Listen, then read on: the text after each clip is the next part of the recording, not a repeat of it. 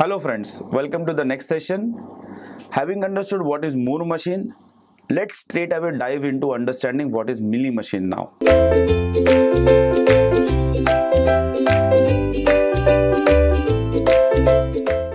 So now, if you look at Mealy machine, it is a finite automata with no final state. Of course, I already told you, and it is going to produce an output sequence. Now, what is the catch is in the second line. In Mealy machine, the output symbol is associated with each transition. How is it different from Moore machine? Moore machine was saying the output is associated with each of the state. Here it says the output is associated with each transition. What I mean by that, I'll make it clear in the example. Let's go to the mathematical representation now. Now, a Mealy machine is mathematically represented in the same manner as that of the Moore machine. So I say M is going to be is equal to Q summation delta del lambda and q0. Since majority of the things are same over here, I'm not going to rewrite it again. They are going to be exactly same as that of the previous video. So if you observe over here, I say where q is going to be my finite set of states remains the same. Going ahead, summation is going to be my input alphabet, that too remains the same. Going ahead, I have my delta. Delta is my output alphabet, and the definition and the explanation of that too remains the same. Going to the next part, I have my del, and del is called as the transition function. Now, frankly speaking, transition function also remains the same, but since it is important, I am writing it. It says given a state and an input symbol, what is the next state? The last thing which is important after this is my lambda, which was called as the output mapping. This is going to be different from the Moore machine. So I say my lambda, which is my output mapping, is represented as lambda given a state and an input symbol. What is the output? What was Moore machine doing over here? Q directly giving delta. Over here, Q is not giving delta directly. Q is saying depending upon what input I receive. Let's say the input alphabet is AB. So depending on what input I receive, I'll be giving the output. So if I receive input A, I am going to give some output. If I receive input B, I am going to give some output, and both the outputs may be same or may be different.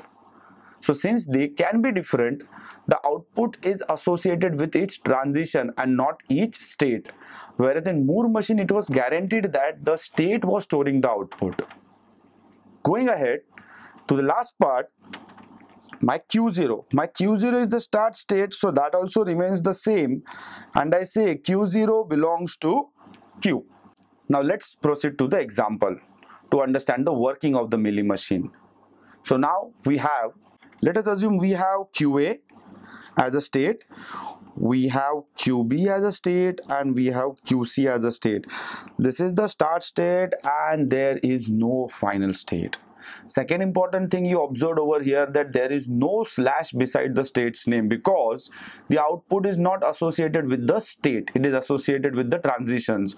So whatever outputs are going to be written, they ideally will be written on the edges, that is on the arrows. So I say over here, let me write input 0 followed by a slash output A. Similarly, I say over here to here input 1 followed by a slash output C. So on and so forth, I write 0 slash C over here, 1 slash B over here, 0 slash A over here, 1 slash A over here. So that completes the diagram. Now let us understand the working of the diagram. What I say over here is, let us say we are analyzing QA on receiving an input symbol 0. How I read it? I say QA on receiving an input symbol 0 goes to QA and throws output A.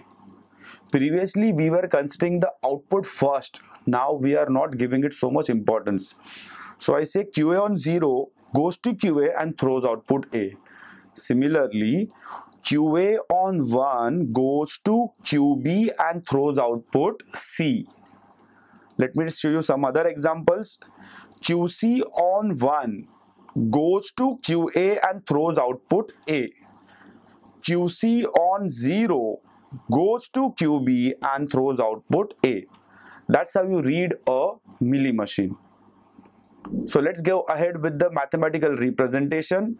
We all know we represent it as mathematically as M is equal to Q summation delta del lambda Q0. So I have over here my Q as QA, QB and QC respectively. I have my input alphabets. Now what are the input alphabets? Whatever we observe on edges, but on edges over here we are observing two alphabets, something slash something. Whatever is to the left of the slash will be my input alphabet, whatever is to the right of the slash will be my output alphabets. So input alphabets over here from my observations are merely 0 and 1. Similarly, the output alphabets over here are small a, small b and small c respectively. Having understood that, let us straight away jump to Q0. So Q0 is my start state represented by QA.